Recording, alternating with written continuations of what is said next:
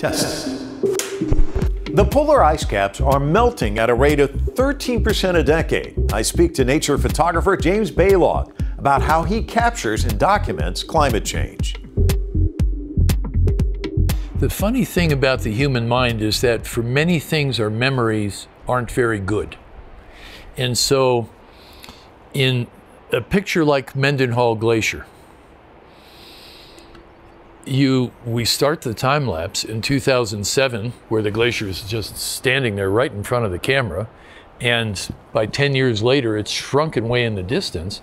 But already, 30 seconds after I started the time lapse, your brain can't remember what was there. So I put that red line around the old position of the glacier to refresh your memory, to say, oh yeah, you remember what that little glass eye actually recorded for us? This is what was. And now we're at this current picture to show what is. And